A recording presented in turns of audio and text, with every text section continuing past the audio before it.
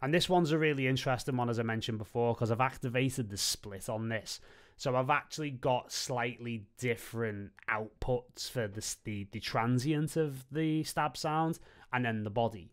So why that is a really interesting thing is that I can decide in the mixer, and if we just get to this channel, which is this one, you'll actually see there's two channels. So one is for the transient. So if we were to like listen to that in solo, I think that just, yeah, here we go. Let me just mute that. You can just hear that bup, bup, bup. It's more like a pluck. But what I can do is I can decide to send different aspects. So say, for example, if I wanted to pull that send down here and pull this to the delay, and if we listen to that, you would actually get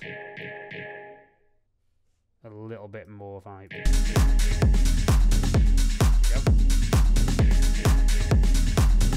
You can just hear that delay in the background. But it's not taking the body with it, which is quite a useful thing. So again, if we were to...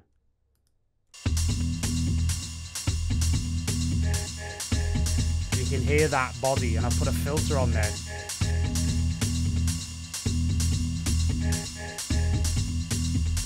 We can add some reverb.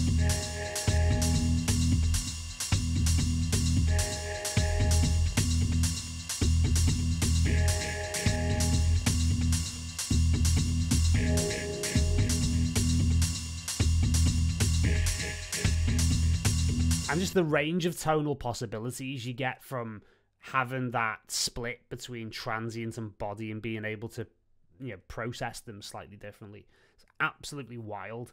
Again, very innovative, not something I've seen on a lot of other plugins, especially not in this context for drums. Really, really cool.